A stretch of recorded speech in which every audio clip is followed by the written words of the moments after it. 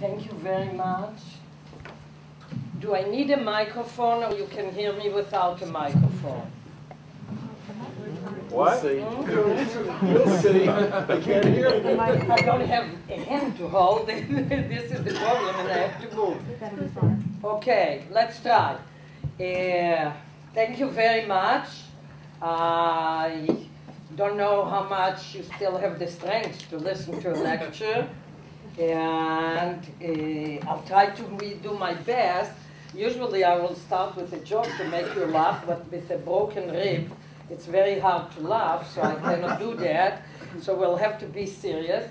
In addition, I'm on painkillers, and the time of their influence is coming to an end. So I'll have to rush my lecture, but I'm glad to be here. And as you see, I have a lot of helpers here. I would have it without a broken rib, but for sure with a broken rib, everybody will do something here.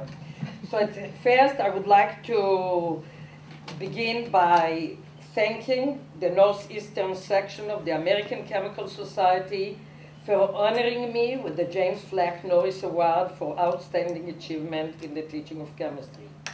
I would also like to thank all my students at Columbia College during the years who taught me all the methods of teaching I developed, helping me move from traditional method of teaching to creative methods of learning. So all my students, where they are, I thank them because I would not know to teach without them. And with that, I would like to tell you a little bit on how I arrived to Columbia. As you heard already so much, I don't know if I have anything to tell you about my teaching, but I did iStop effect at the Weizmann Institute, at the Technion, at Cornell, Northwestern, and Etihad, the Swiss Polytechnicum.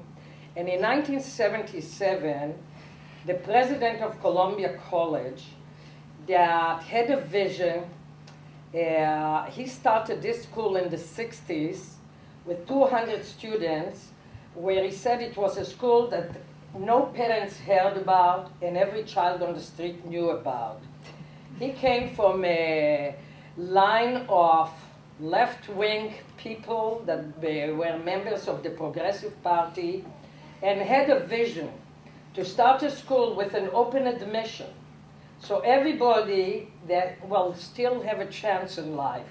We are not an open graduation, but we are an open admission. So if you have a diploma, a high school diploma, you can come in. He wanted to make it a place for people from the inner city, for minorities, that were talented in the arts and would never be able to go to the Art Institute because they wouldn't have a portfolio to show in order to be admitted. He surrounded himself with the best of the brightest of the city of Chicago to teach there. They usually not only didn't get a salary, but they brought their own money to make the things going because the students for sure couldn't pay tuition. And today the school has more than 10,000 students, the largest art school in the country, the largest independent college in the state of Illinois outside of the comprehensive universities, where Mike Alexandrov started it. It was in one floor in a rented building. Today we own, Woody, how many? 14 buildings. We practically own all of the South Loop. Chicago is our campus. It's a big one. And we have students from all over the world, but the same philosophy and same vision still existed in the school. And when the school was accredited as a liberal arts college, Mike decided that science has to be taught there. But he was so worried to bring suddenly science, you know, after the 60s into a place with creative artists and dancers and poets and all that. So he sent a letter around the country that he's looking for a scientist that is involved in arms control and disarmament and in human rights and in helping the minorities and helping the poor. And he distributed this letter among his colleagues. And the editor of the Bulletin of Atomic Scientists, Ruth Adams, was a good friend of hers, so she distributed it among the people that believed in the Bulletin of Atomic Scientists. And my name came up, and Mike made me an offer to come and teach to tell you, when I arrived the first time, they were in a rented place, and I came to the school, and I got dressed up like for an interview. And I sat there, I had an appointment with the dean, and I waited and waited and waited. And meanwhile, a very skinny guy with hair till here, long hair, with a beard, goatee beard, walked by, and I was sure that Jesus from the Last Supper started. And I was started thinking, where did I arrive here?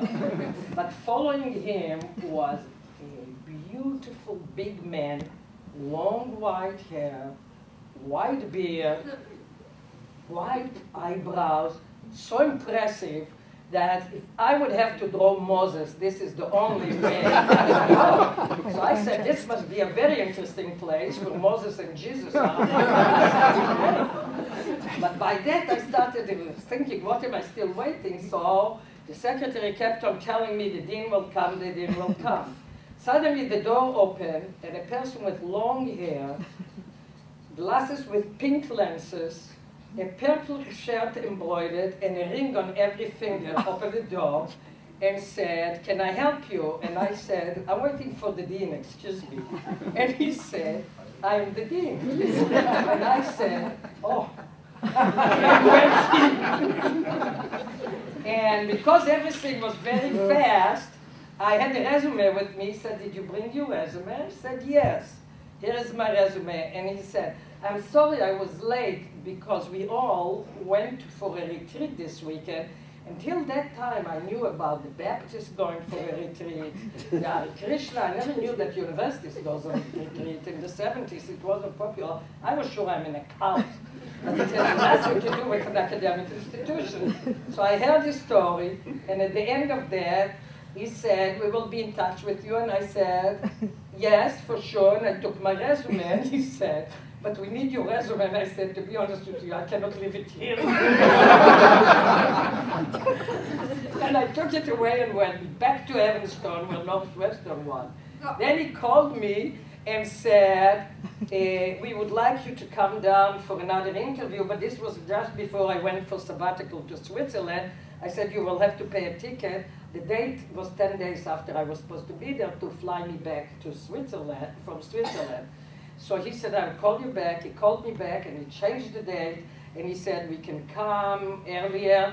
I said, listen, I'm very busy. If you and your people want to interview me, now you will come to Evanston. I'm sorry. This place I'm not coming anymore. So the delegation came to Evanston. And since then, we started a long, long love affair. I could have never done what I did in any other place in the world. At first, I wouldn't have this experience to take students, grandmothers that were prisoners, that were drug addicts, abused child, drug addict, then drug dealer, spending time in prison, suddenly showing up at my class. I didn't know the history, being very scared, barely speaking, and I will get to how she stayed in my class, these students, but she just got her master's degree from Columbia College. So this is what teaching at Columbia College did for me, a pleasure that I could not have had anywhere else. So I decided to come and teach there. And my first class that I offered, and remember, it's 77. Today, every chemist believes that they invented the method of teaching relevant to the student's life, relevant to the environment, chemistry in context, you know that. But this was 77, before all these inventors invented it. And I tried to offer a class called Chemistry in Daily Life.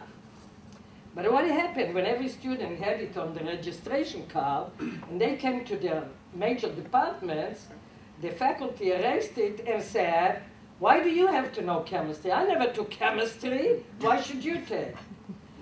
After a few days in registration, I knew that I will not have a paycheck because nobody was taking my class. So I had to invent a way to get students into my class. And I'm an Israeli. We don't have, maybe now we have, but when I grew up, we did not have rules for drinking. If you were 1 year old and you were Orthodox, you drank on the Sabbath from the age of 1. So I did not know that there is an age limit, and if I knew, I probably would have ignored it, so it didn't matter anyhow. I decided to bribe a group of students so they will take my class, Chemistry in Daily Life. So across the street was the Congress Hotel with a very nice bar with some salads down there. So I said, I'll take you all to have a drink on me. Come, let's go. So a group of them went with me, and they ordered drinks. And I started hearing Bloody Mary, Screwdriver, and I said, my God, I thought I'm speaking English already, but I don't understand one word what they're saying. So I had to start to find out what it means. So when we sat down, I said to all of them, what are these weird words that you are talking? And they said, oh, this is orange juice and alcohol, and this is tomato juice and alcohol. So inspiration came, and I said, what is alcohol? And silence was there. And then they said, oh, it's something that makes you feel good. So I tried to explain to them everything about alcohol, and then everybody had the structure of ethanol on the napkin. By that stage, the whole bar attended this interesting lecture. So I had all the bar, and I was so drunk with success, not with alcohol, that I decided to continue. So for a little bit more money, I ordered salad with oil and vinegar for everybody, and the chemist among you know the end of the story. So I started asking, what is vinegar? They didn't know. I told them it's acetic acid. And the whole bar had the structure of acetic acid on their napkin. And by that stage, I told them that ethanol and acetic acid can react with each other. It gives ester, and sometimes you can use it as a nail polish remover. The whole bar was so shocked that now they swallowed the nail polish because of the combination. So I had to calm them down and say, no, you need a catalyst, but by that stage it was already 3-4 hours that we were there. So I said to the ones that registered and paid tuition to go to Columbia College, if you take my chemistry and daily life class, the semester is 15 weeks. You have only 14 more to go because you already had your first chemistry class. And this is how I got my first class. I did not need to bribe after that because I got the students easier. But this taught me a lot of lessons, that if you make a subject relevant to the student's life, to the student's interest, you can teach them everything you want. Even secondary isotope effect, what I spent a lot of years to do. And all my methods of teaching started being adjusted to the way the students could learn. Now, after teaching, there is another important thing, and this is assessing students. I had to develop different assessment methods in order to adjust to different teaching methods. And we will go with that. I see, Jeff, that saturation comes, so put the... Okay. First thing I did with my students is I told them that because they probably are not used to have a science class, used to draw or to dance, if they feel saturated with me, all what they have to do is raise the sign saturated, and I will shut up and take a break. And this was our agreement. But for them to understand what I'm saying, I showed them immediately a beaker, and asked the regular question, what I have. They said water. I said that we came to it's clear liquid. But anyhow, to make a long story short, you sit here for a very long time already. What I told them is to add sugar to the beaker, and the sugar dissolved. I explained to them that this is when they still can get what I'm teaching. And then we got to a saturated solution where the sugar was in the bottom. So I said, this is when you cannot listen to me anymore, so there is no point for me to talk, like there is no point to put more sugar. Meanwhile, I was telling them everything about the solution and the dissolving of the sugar. And then I told them, but if you will put, and here you see a few Chicago teachers doing this experiment, if you put it on a hot plate, what is happening? The sugar dissolves. So then I asked them, so if I raise the temperature in the room where you are saturated, do you think you can absorb more? So then there was a big laughter, and they told me they will fall asleep. So I said to them, this is where the correlation doesn't apply anymore, but I finished to teach everything I wanted on saturated solution, and then they all put a stick in, and they got a rock candy where we really crystallized. So this is how I could explain to them these subjects that I wanted, and I must say that they never abused the fact that they can raise the science saturated to let me know that they cannot listen anymore. The next thing, in order to show them that what I do is relevant, is I start every class, and the whole Science Institute is doing it now, by telling the students to bring an article from the daily newspaper, from where they want, that somehow is relevant to what we are talking, if it's on the environment or energy.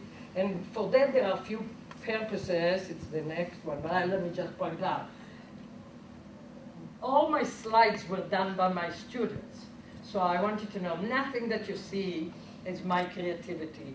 So you see, we have times because we have English-speaking students, we have the La Raza for the Spanish-speaking students, and we have Iton Haaretz, that is an Israeli newspaper that they copied it in order to do it. Jeff, you probably did that, that's right. Now, what is the purpose of that, of starting with a newspaper? It shows the students that they need a science background to really understand even the simplest article in a daily newspaper. It shows them that science is part of everyday life. It tells them how it is important to communicate science accurately, and it gets them into the habit to look for science articles in the magazine. So this is what we do with each of our classes. Okay, thank you. Now, when I was in school, there was one thing I hated for all the stages, and it's writing tests. I resented it so much that in 1 hour, it doesn't matter how I feel, even if I have a broken rib and a rotator cuff tear and bronchitis, those are the 3 things I have now, I still have to be as brilliant to show that I really deserve an A.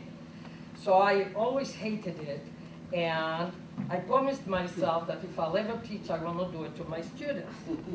But what I like to quote is my Rabbi Hillel, that somebody came to him and said, can you teach me the whole Torah while I stand on 1 foot? And the distinguished rabbi answered, what is hateful to you, do not do unto your friend. And that is the whole Torah, the rest is only commentary. I remember it very well, and my students are my friends. So I promise not to do to them what I hated that was done to me. Therefore, they can show their knowledge in any way they want. They don't have just to write a multiple choice test. And what they do, they can pick up their major, their hobbies, and do the projects. And the projects on the subject, let's say we discussed the chemical bond, we discussed the depletion of the ozone layer, they can pick up the media they want. The additional benefit to that, additional benefit, that the whole class is part of the evaluation project, not just the teacher. So the student cannot come and say that I did such a wonderful job that deserves an A and I got suddenly a D. The whole class is part of watching the projects, if it's a song, if it's a dance, and evaluating the project. Students love it. They spend a lot of time making these projects. And many of them use it in their portfolios when they go to look for a job. And the statistics shows that really the students that take the classes in the Science Institute and have a very good portfolio that get really an easy time to get a job. I want to tell you that I have few students that are now in a PhD program in organic chemistry. One of them got already a PhD in molecular biology. So few of them get interested enough in science that also they graduate in music or in television, they continue into the field of science. So I'll show you a few examples. This is an art student that when we discuss the fission reaction, and usually I discuss it with the history around it. So sure enough, it starts first with Otto Hahn and Fritz Strassmann in 1939, doing the first experiment in Germany. Then I tried to ask the students here if the year 1939 in Germany means anything to them, so we go a little bit into history so they can understand the context of all that. This is an art student that did a cartoon book for children on this subject, and you see here one page. And the cartoon is written in a way that the atom is a child that describes to the other children what happens to him when he's being split during the fission reaction. Another book was done by a group of art students on the same subject, where different art students use different art forms to communicate the same subject. Now, in order to really prove that the standards of the chemistry are very high, so you know in America, everything is very good if it's Harvard, Yale, and Princeton. So because too bad Mike left, because my subcommittee on scientific freedom and human rights that I'm chairing for this 17 years, and the members that are there for 17 years are Tom Spiro, that was the chairman of chemistry in Princeton, and Jack Shiner, that was the chairman of chemistry in Indiana. I suggested to them that, as Jim said, that equal access to science education is a human right that belongs to all, that we should develop together a curriculum where we can show that we can offer it in 3 such diverse institutions, from Columbia and Art School, inner city, open admission, to Indiana, a big state school, and Princeton that is very selective. We developed this course, we titled it From Ozone to Oil Spill, Chemistry, the Environment anew. The NSF supported us with $250,000. They called it their flagship project. And in order to prove that my students are as good as Princeton students, they fly every year for the last 10 years to Princeton, and we have a whole day joint symposium where the students show each other's project.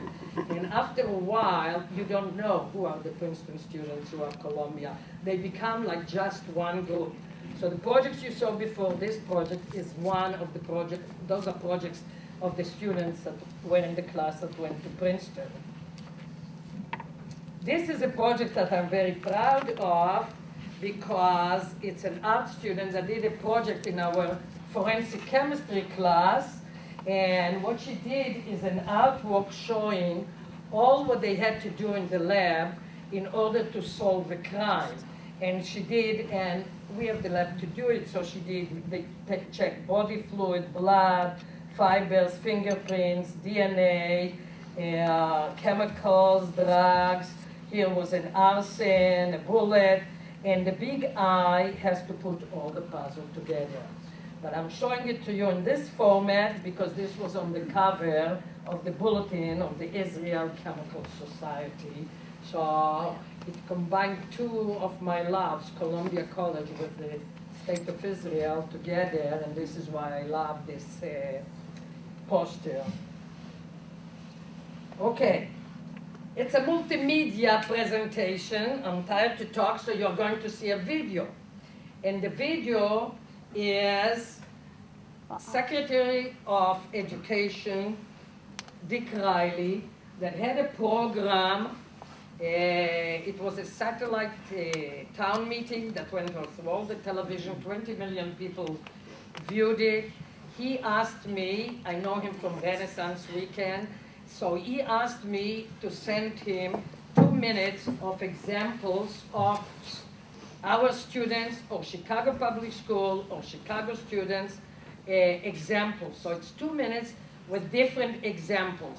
Then I was in Chicago sitting in a dark room horrible to be on a television when you're not in the place. They could see me, I could not see them. So you will see only how they introduce me, but you will not hear what I say because I don't like how I look there. So you will not have the chance.